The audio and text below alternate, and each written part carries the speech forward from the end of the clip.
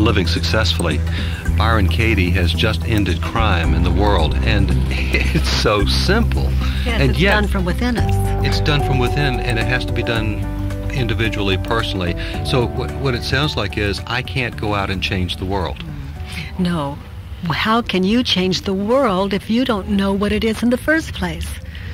I mean, how can you teach what you don't have? Until you end war within you, you're not a teacher of how to end war. So yes, Angel, it's about you. And with the work, and I guess that's what you're doing these days, and that's what you've been sharing with other people, is what's called the work. Yes, we call it the work of Byron Katie. It always comes down to an individual, doesn't it? It's yes, not it a does. Cause, it's not anything that's going on out there. No, it's not. No, everyone's welcome to it. It's 4 questions and a turnaround, and it's an offering, and it doesn't even request that people inquire. It just is kind of a love offering that waits to be discovered. It didn't wait for you necessarily, though, did it? Just a sudden enlightenment, perhaps? That's what people call it, and it didn't feel enlightened to me. I had every concept that the world holds, and so I simply met each one as I would my children if I knew how, and at that point I did. I met each concept with simple understanding, and each time I did that, it would dissolve. I mean, would we meet our friend with anger or rage the way that I did? You know, not if we know another way. So that's how I met the thoughts, just one by one, like my children, just inquiring, just meeting them with some understanding. And then the 4th question is, who would you be without the story? Who would you be in your life without the story people are not supposed to steal? I want people to stop stealing. Who would you be without that story in the face of the thief? It does rather take the fire out of things, doesn't it? Yeah, you may be one to be trusted, one that I could stand with, one with a way, one that's attractive enough that I could understand. I can see that. The 4 questions that you mentioned, would you be willing to go through those again once more? Because I must admit, when you asked the first one, I was stopped cold, and it's really powerful. So the questions are, and people can find them on the World Wide Web, but the first one is it true? And so you can take anything and ask that question, is it true? Anything, and just go in. I like to say the simple way is to do what you do best. Judge your neighbor, write it down, ask 4 questions, turn it around. The first one is it true?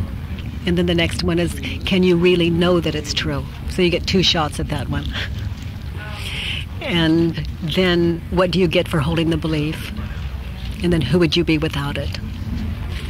And then the turnaround. People are not supposed to steal. Turn it around. How could you turn that around? Put your name on it. People are not supposed to steal. I'm not supposed to steal. Oh, I see. Yes. If this is your philosophy and this is what you've been teaching all your life, thou shalt not steal, people should not steal, then you turn it around and you live your own morality. This isn't the world's morality, it's yours. It's for you to live, not us. We steal, that's what we do.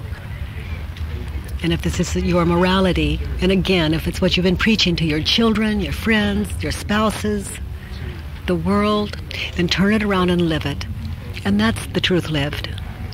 And it's a full-time job. I say it keeps people occupied with a place that would serve, you know, just healing themselves. That's for sure.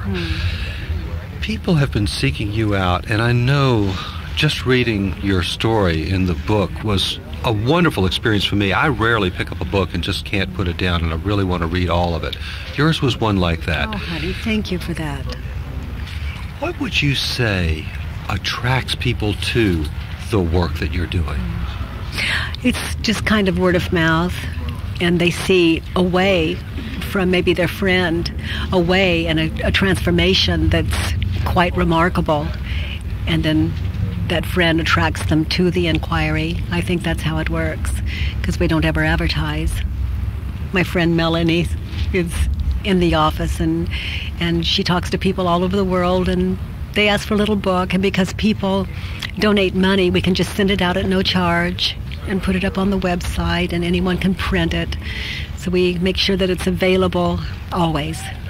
And the website, what is the address for that? Well, if they get on a search engine and just look up Byron Katie, it will take them directly to it. Those 4 questions are wonderful, and it's too simple. You know, I think the mind certainly wants to complicate it. I want to have more facts and figures, and let's make this difficult. Yes. Yeah, that's the only complaint about the work. That's the only one I've ever heard, is it's just too simple. And of course it's not. I like to say the work is for children. Adults can't play. They know too much. Gravity is simple too, and we can argue about it and still end up on our bottoms. Yeah. So the work followed your awakening, didn't it? It came immediately, and as I said, it took a while to verbalize it in a way that other people could experience in the shared equal way of my experience, and that's the value of this work. People enter the experience, not a theory. So it's nothing really to learn. No, it's just 4 little questions and a turnaround. Again, judge your neighbor, write it down, ask 4 questions, turn it around. You're listening to Byron Katie, and I'm Bob Keeton. We're in San Francisco at the Whole Life Expo, and we'll continue on Living Successfully, and we're on the web too at www.livingsuccessfully.com. This is Living Successfully with Bob Keeton.